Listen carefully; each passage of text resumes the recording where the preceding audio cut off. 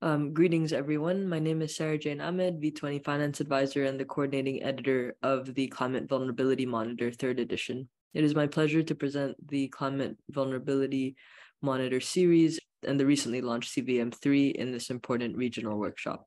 Let me start by introducing the CVF and the V20 group, which commissioned the CVM series. The CVF was established in 2009 as a voluntary non-treaty organization representing a collective voice of vulnerable developing countries with 12 founding members. The CVF established the V20 in October 2015, just 2 months before the Paris Agreement, in order to translate the political agenda into actual financing and the real economy. The V20 works towards enhancing access to finance as well as mobilizing new resources for climate-vulnerable countries. The membership now stands at 58 countries, representing 1.4 billion and 6% of global emissions. The CVF and the V20 is currently vested in the government of Ghana. The past presidencies, which make up the Troika, also include Bangladesh and the Marshall Islands. The Global Center on Adaptation is the managing partner and host of the Secretariat of the Climate Vulnerable Forum and the V20. The CVM series represents a unique global knowledge product and tool for responses to global climate change at international, regional, and national levels, providing 1. Explicit quantified information, estimates for the total impact of climate change in economic terms, 2. In public health and ecological terms, and 3. Formulating practical policy recommendations. The CVM ultimately aims to promote more effective responses to the threats of climate change, with variously and disproportionately affect certain populations, communities, and economies. The 3rd edition was commissioned by the CVF and the V20, working with climate analytics, Finres, and the Lancet Countdown, and the CVF V20 Secretariat hosted in the GCA. This formed the consortium of organizations contributing to the CVM3 and is also supported by dedicated expert panels and regional partners. The CVM3 is a unique global assessment at the national level of present and potential future climate change impacts on the environment, economy, and public health. The monitor consolidates the latest research from the scientific literature on the attribution of climate change in 32 distinct indicators of socio-economic and environmental change and impact phenomena. The monitor projects and compares how far and wide range of countries these impacts evolve through the 21st century under a climate and socioeconomic scenario that limits warming to 1.5 Celsius versus below 2 Celsius scenario, and a high emission scenario without climate action to reduce emissions or mobilize additional adaptation efforts. The CVM3 development is guided by different knowledge partners, starting with the research consortium, to contact groups, to regional partners and their respective expert reviewers, which include 1 to 2 think tank research groups or institutions across 12 world regions that are mandated to provide inputs, develop regional studies derived from the new monitor's assessment, and ensure dissemination among target groups of countries in each region, which is why we are having this event today.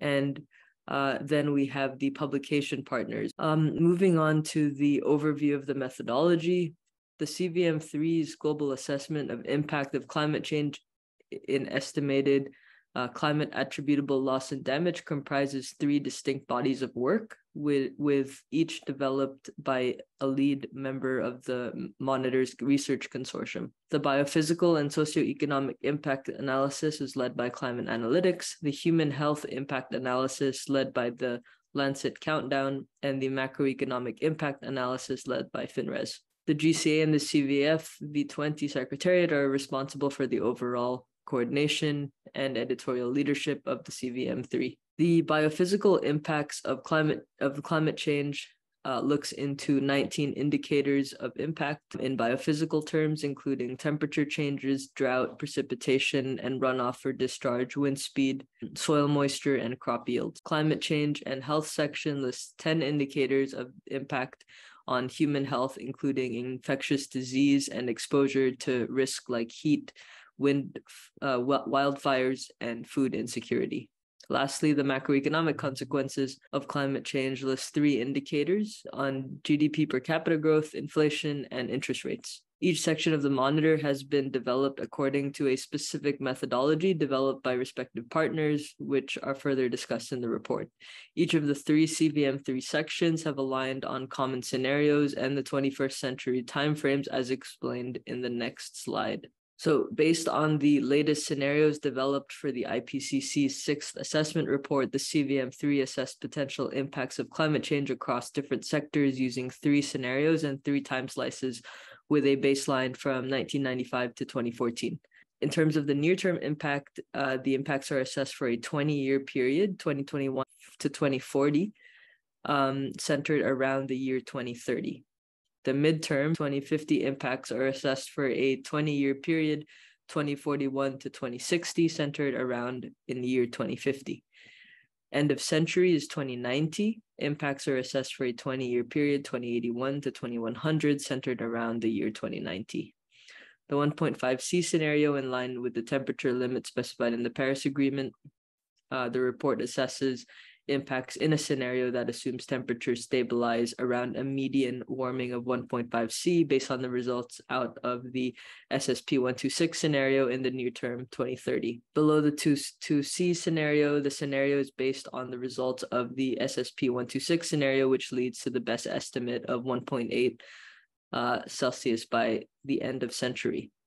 The no climate action scenario is based on the SSP 370 results. This higher warming scenario would lead to a median warming of 3.6 degrees Celsius by the end of the century, above the estimated temperature that current climate policies would achieve. With that, I'll move to the next slide in order to highlight some of the key findings of the report. So for biophysical and socio-economic impacts, one of the main findings is that climate impacts are being observed across the world, and negative impacts of climate change can be seen across natural and human systems. Currently, around 85% of the global population live in areas that are already experiencing significant change in temperature and precipitation. It is very important to note that these numbers are likely underestimating the true extent of damage. The report highlights that the most vulnerable regions remain less visible in scientific analysis of impacts, despite the growing literature base. What the report also shows is much clarity is that climate impacts increase with every fraction of warming. So every degree of warming adds mounting losses and damages from climate change. And this also increases the challenges to adaptation, especially for most vulnerable regions. So even at 1.5 degrees of warming, vulnerable countries are likely to struggle to adapt to climate impacts, as they are already very severe. The report also makes it very clear that limiting warming to 1.5C will minimize negative impacts that will be experienced. One of the examples presented on this slide is that in a 1.5 degree scenario, the number of drought events in all regions of the world over a 20-year period is projected to increase 4 to 8-fold by 2050 when compared to current baseline. In a below 2 degree scenario, which would still not achieve emission reductions that are compatible with the Paris Agreement, this would rise between 5 to 11 times. And under the no climate action scenario, this would rise to 12 to 14 times more frequent droughts. Finally, it is clear that climate change also affects the socioeconomic conditions that determine the actual vulnerability on the ground and influence the overall level of climate risk in the regional space. The 1.5 degree scenario compared to the mild climate action scenario leads to drastically different outlooks in terms of socioeconomic conditions by the end of the 21st century. So the Paris Agreement's 1.5 temperature limit is not critical only for reducing negative impacts of climate change, but it is also essential to spur improved socioeconomic conditions and to achieve the UN Sustainable Development Goals. In this context, the very important aspect of adaptation and adaptation support was also assessed, as this is of course, essential to reduce the impacts of climate change that we face even at present day levels, but of course, also at 1.5 degrees of warming and associated impact. What we see is that progress is being made in adaptation planning and also in implementation, but it is very uneven across sectors. and most uptake is documented in economic and technological sectors. So again, to sum up briefly, losses and damages are the consequence of climate change and are occurring today and will continue to increase. And these impacts are often felt most acutely by the most vulnerable regions and population groups whose underlying socioeconomic conditions exacerbated increasing climate hazards. And the report really highlights that the global responsibility to enable the most vulnerable to cope with these effects through adaptation and through building resilience. For the climate change and health section, one of the most concerning impacts of climate change is the increase in exposure of vulnerable populations to heat waves and associated increase in heat-related mortality. Without further adaptation, heat-related mortality could increase up to 1,550% with 3 million annual deaths if we did not take action by the end of the century. However, perhaps the biggest message is that we could save 91% of those deaths if we are to take climate action today and limit warming to 1.5 degrees above pre-industrial times. These impacts do not manifest themselves uniformly around the world, and we see that the most affected regions are expected to be South Asia, with enormous increases in exposure to extremes of heat and associated heat-related mortality, and the poorest, hottest areas of the world are, of course, expected to see unlivable heat conditions. Infectious disease is another area where climate change is becoming a great concern by changing the temperature, humidity, rainfall patterns. We're also starting to see its effect and exposure to climate-sensitive infectious diseases. As an example of that is the risk of dengue transmission. We're evaluating the extent to which the changing weather we increase the reproduction potential of dengue and therefore exposing populations to emerging risks. As you see in the map, even under a 1.5 degree compatible scenario, areas that today are endemic and where today dengue is a disease of public health concern, like South America, Africa, Southeast Asia, we'll see the potential of transmission of dengue ever increasing even under a 1.5 degree scenario. As we approach 2 degrees, this increase is much exacerbated. If we were not to take any climate action, we would see enormous increases in South America, Asia, and particularly Southeast Asia. But perhaps it's important to note that areas that today are free from disease, like in North America and Europe, would start seeing conditions that would be increasingly suitable for outbreaks of dengue. So we are talking about emerging diseases and new populations being exposed to diseases that today were considered relatively protected from. There is also a decrease, as you can see in the blue, some areas that show a relative decrease in what we consider today to be a risk of dengue. But it's important to note that the vector, the mosquito, and the pathogen, the virus can both adapt to changing conditions once they're established. So this is what was modeled today, but the biology of pathogen and the transmission is set to change. So this is just to highlight that it's not that we would be safer in those areas, or at least not that we know of. For the extreme weather events, there will be hotter conditions in many parts of the world. And one of the particular concerns with this situation is increasing exposure to wildfires that we know affects our health. The CVM3 monitored the change in the population exposure to wildfire or risk, or the days of very high wildfire risk. Once again, the pattern is very similar under the 1.5 degree compatible scenario. There will also be an increase in the exposure of populations to days of high wildfire risk, particularly in hotter latitudes. Under the 2 degree scenario towards the end of the century, this increases, but if we were not to take climate action, we would see an enormous increase, particularly in Africa and hotter areas of Central America, in the Middle East, in terms of exposure to wildfire. So this poses acute health risks that need to be managed and mitigated. And finally, turning into climate change and food insecurity, we know that climate change is already today affecting global food security. The data shows that heat wave increases we've seen over the past few decades have resulted in almost 100 million more people still reporting food insecurity today.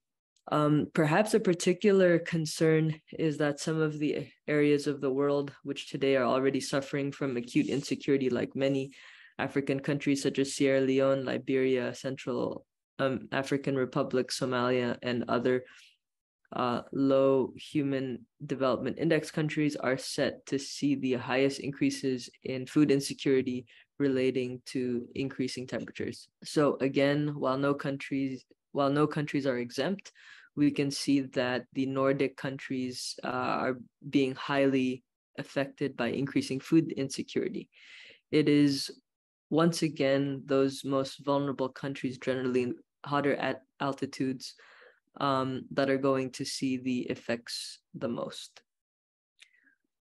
And if we go to the next slide, in terms of key takeaways from the health sector of this report, we are seeing that climate-driven health risks are increasing in all future scenarios, and that includes the 1.5-degree scenario. What that is telling us is that increased adaptation is crucial to protect the most vulnerable populations from the exacerbated health impacts, which we are seeing already today. The second key message is that increasing health impacts of climate change will be seen across the whole world in all countries. However, as we have heard already, the most vulnerable countries will be the most deeply affected, and that is unless there's urgent action taken today to promote a just transition.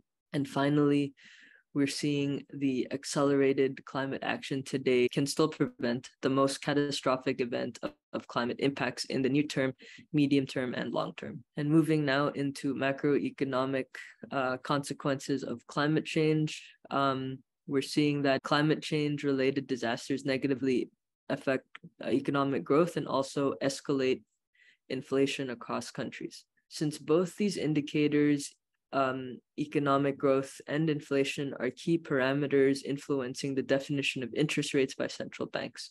The report also sheds some light on the potential consequences of climate change on the cost of borrowing across countries.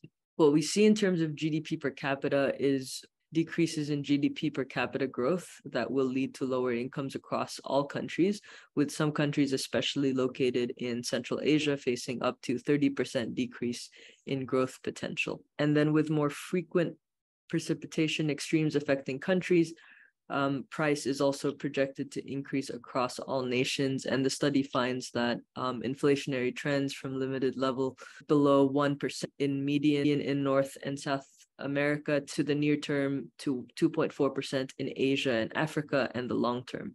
So what we see currently on this map is aggregated across the continents.